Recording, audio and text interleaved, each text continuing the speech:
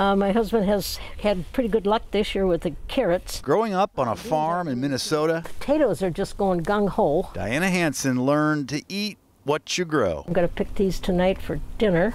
And I use 2 kinds of oats. She makes her own cereal, too. Sesame for a little crunch. This 86-year-old, I'll be 87 in November, 86 and a half. enjoys cooking for her 91-year-old husband, Rod. But playing homemaker has its limits. I guess I get bored maybe a little easily. Sitting around home isn't terribly exciting, so let's go for a bike ride. So, here we go. Several times a week, I got my helmet on. Diana heads out of her Lacey home on 2 wheels. I've gone to Fred Meyer from here.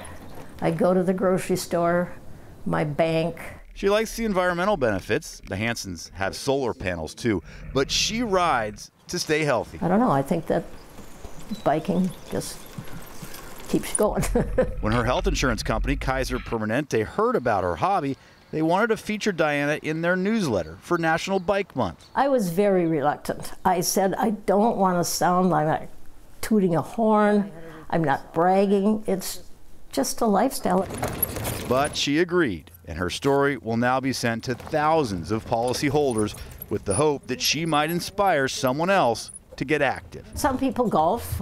Some people play bridge. Drew Mikkelsen. And I'm not the shuffleboard kind of person either. King 5 News.